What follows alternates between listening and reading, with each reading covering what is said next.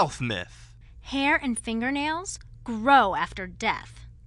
Should we include with our organ donor cards haircut and manicure instructions to the mortician?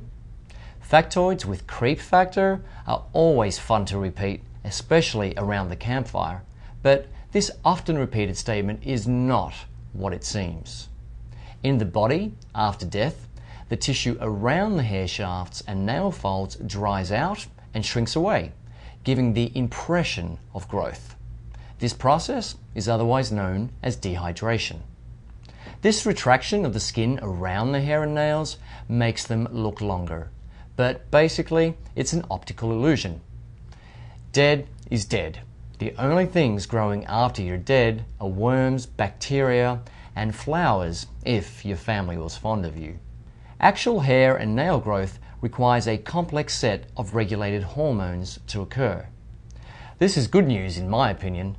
Active endocrine systems post-mortem would be even creepier than this non-factual factoid.